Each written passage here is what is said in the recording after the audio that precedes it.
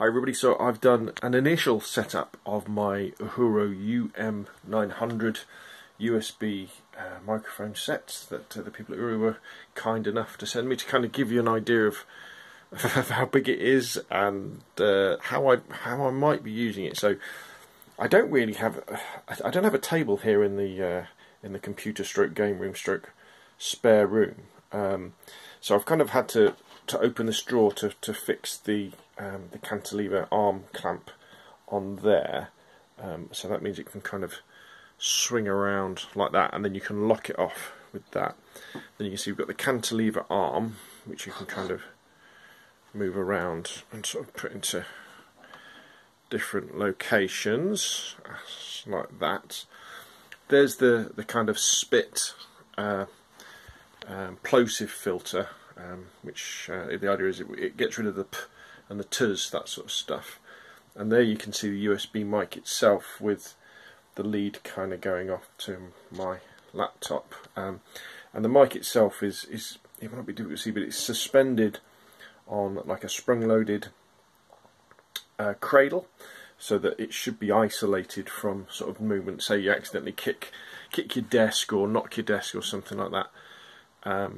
That should stop the sound transmitting through to the mic. So as you can see, looks pretty cool, doesn't it? It's nice and big. I like the fact that I can kind of sit in lots of different situations. Say I can sit with it sort of in front of my laptop for recording, say directly to the laptop, or you know, if I need to kind of swing things around and be playing you know, video game and recording some audio while I'm doing that, then that's a possibility too. So yeah, there we go. That's what the Uhuru UM-900 professional USB condenser microphone set, they say for podcasting, but for general recording, kind of looks at, with my rather nice map of Chernarus from DayZ in the background. So I don't know. It's funny when you get, sometimes when you get gadgets, kind of inspires you to do other things, doesn't it? And I'm kind of, am I inspired to start podcasting again? I don't know. I did do the SEL photography podcast for, I think, over 200 episodes. If you just search the web for SEL, so Subject Composition and Light Photography Podcast, it's still out there somewhere. I know I still pay for the hosting for the server for it.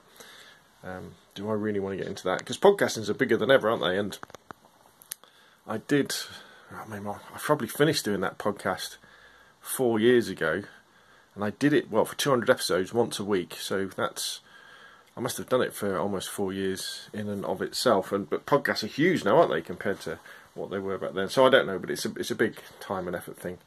But anyway, there we go. So that's the Uhuru UM-900. What I'll do is I will now do some audio testing with it, and upload some videos with audio, so we can kind of get an idea of what it sounds like. But anyway, I'll put a link to where you can get this on Amazon in the video description down below. Thank you very much, and I'll see you again soon.